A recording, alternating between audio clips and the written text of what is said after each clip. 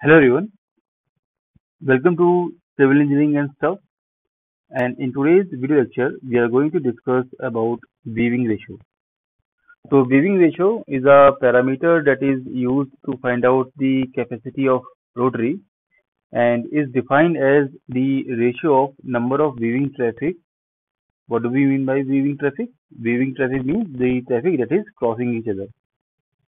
So it is the ratio of number of weaving traffic to total number of traffic in between any two legs of rotary. Let us discuss about this. What does this definition mean?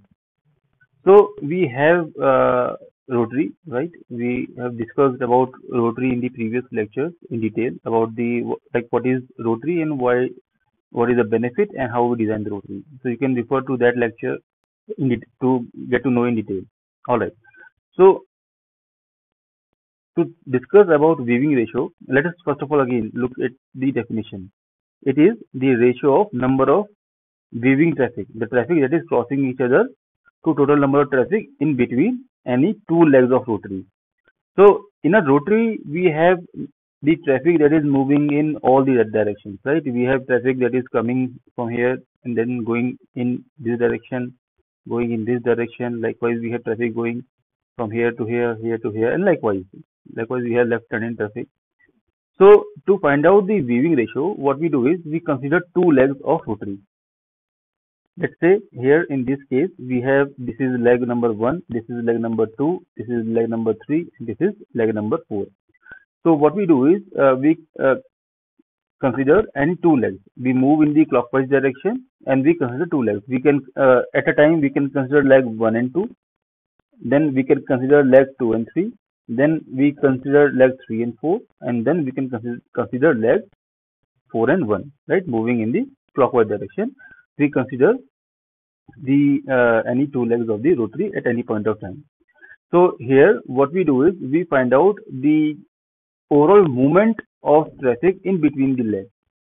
So there will be some traffic that will be left turning traffic that is coming from 2 going to 3. There will be traffic that will be coming from 2 but not going to 3 but going to some other leg, right? There will be traffic that will be going to some other leg of the rotary. In a similar fashion, we may have there will be traffic that will be coming from the other leg of the rotary and going to the leg number 3. That will be incoming traffic.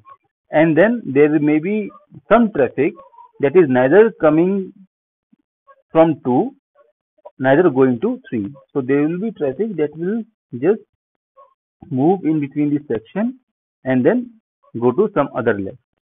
So all the movement of traffic in between our study section is in between leg 2 and 3.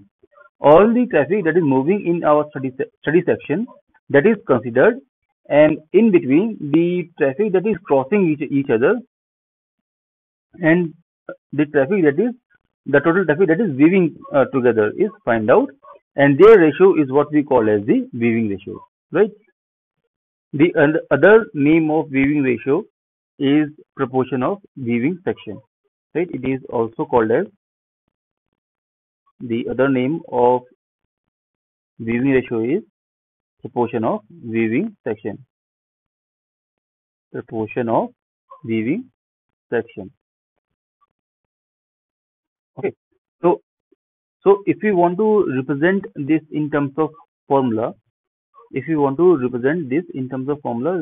take any two legs of the rotary, right? We will take any two legs of the rotary.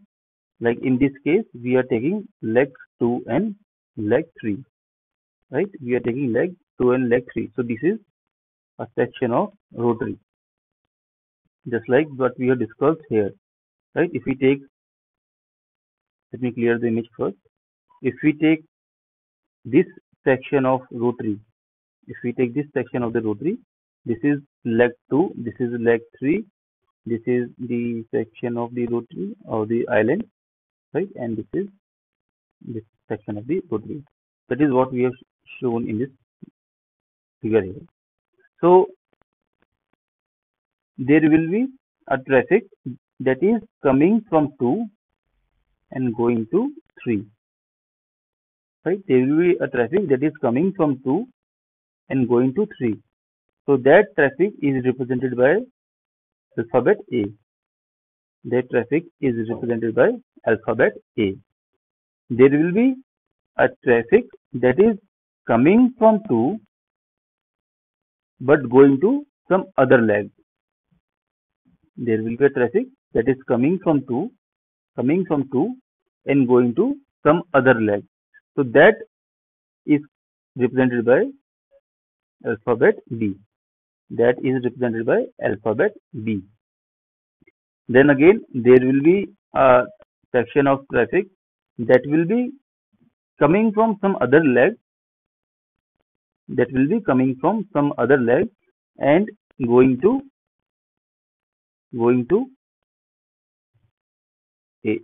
leg number 3. There will be traffic that is coming from some other leg and going to leg number 3, that is represented by C. Right? That is represented by alphabet C.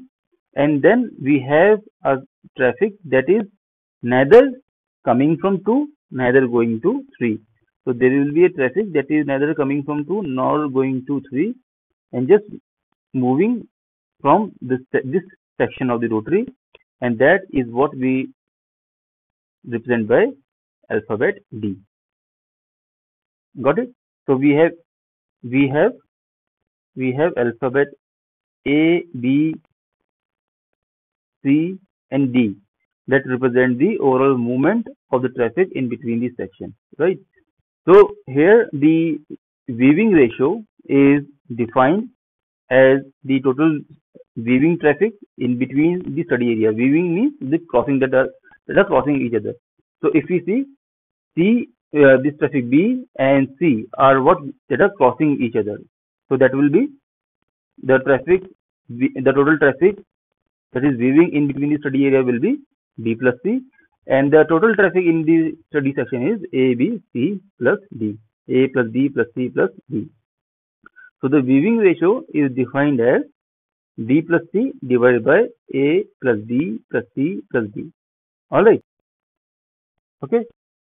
So let us do one numerical for better understanding. Let us do one question. The question is that we have to find out the weaving ratio between leg 1 and 2. The traffic volume in TCU per hour is given below. So we have the traffic data in between the study section, and we have to find out the traffic that is or the weaving ratio between leg 1 and 2. Okay. So let us solve this question. So first of all, we'll draw the weaving diagram. So let's say this is leg 1, this is leg 2. So if we talk about A is the traffic that is coming from 1 and going to 2, right? A is the traffic that is coming from 1 and going to 2. So V12 is 150 TCU per hour.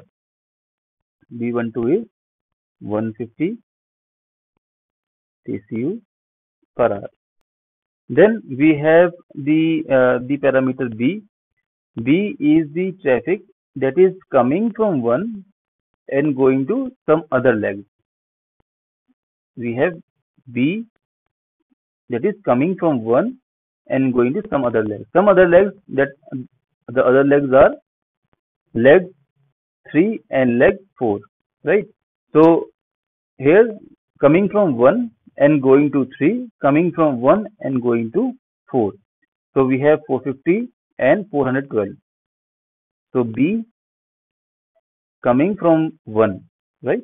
Coming from 1 and going to some other legs. So we have legs 1, 2, 3, 4, right? From the data that is given to us, we can see that we have 1, 2, 3, 4. These are the legs of the rotary.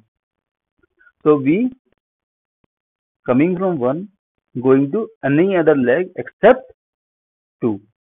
So leg 3 coming from 1 and going to 4. So V13 and V14, V13 and V14, 450 plus 412, 450 plus 412, right? Now let's talk about C. Let's talk about C. What is C? C is the traffic that is coming from some other leg and going to leg number 2, right? C is the traffic that is coming from some other leg and going to leg number 2. That is all the incoming traffic in leg 2 except 1. So we have C. Other legs are leg leg number 3 and leg number 4, right? So coming from 3 going to 2, coming from 4 going to 2. So V32 is 570, V32 is 570, and V42 is 1080, V42 is 1080, 1080. Right, now the only parameter that is remaining is D. So let's talk about what is D. D is all the traffic that is neither coming from 1 neither going to 2, but using this section to move from one leg to another, right? So here if we see that if this is our rotary section, this is leg 1, 2, 3 and 4. So if you see all the right turning traffic, let's say if we have leg 4, from 4 to 3 we have to go, so we have to use our section that is under observation. We are going to use this section, and without using this section we cannot go from 4 to 3, right? If we observe here, we can move from 3 to 4 without using this section, right? We can go from 3 to 1 like this. We can go from 3 to 2, but that is not what we desire for. We want to look into the traffic that is moving in between the study section, the traffic that is moving in between these legs and are neither going or coming from leg 1 and 2. Alright, so the only possibility here is leg 4 and 3, right? The traffic movement in between leg 4 and 3. I hope it is clear to you. The only possibility is in between traffic 4 and 3. So from 4 to 3, this study section will be used, right? If you see from 3 to 4, this study section is not being used. I hope it is clear, right? Alright, so V43 will be D equals to V43, which is equals to V43 equals to 600. V43 equal to 600 will be the value, right? I hope it is very well clear. If not, you can always ask in the comment section. So the value of A is 150 PCU per hour. Value of B is 862. Value of C is 1650 and D is 600. And weaving ratio P is B plus C divided by A plus B plus C plus D. So B plus C will be 862 plus 1650 divided by 150 plus 862 plus 1650 plus 600, right? So 0.77, right? So the weaving ratio will be 0.77. Okay, so like this we find out the weaving ratio or proportioning of the traffic. Okay, so I hope the lecture was clear to you, right? If so, do like the video consider subscribing to the channel for more videos like this. Thank you for watching. Have a nice day.